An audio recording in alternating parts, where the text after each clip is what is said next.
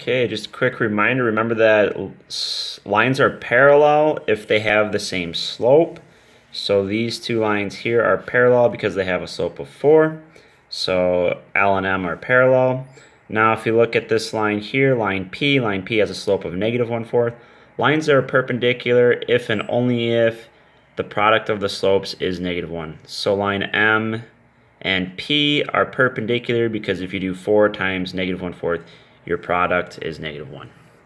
So we're going to look at example 3 here, determine line relationships. So determine whether A, B, and CD are parallel, perpendicular, or neither for the following points: A at 1, 1, B at -1, -5, C at 3, 2, and D at 6, 1. So the first thing we need to do is find the slope of each line. So we're going to use the slope formula, which is m equals y2 minus y1 over x2 minus x1. So we're going to be using this. You might want to write that down, circle it, put it somewhere handy. So here are the points of the book, and we're going to use this formula to find the slope of AB. So slope of AB, so we got to find A and B, so we're going to do -5 minus 1. That's y2 minus y1 over x2, -1, minus x1, minus 1. You get -6 over -2, that reduces to 3. And then your slope of CD right here. So this is now going to be x1, y1, x2, y2. You're going to do 1 minus 2,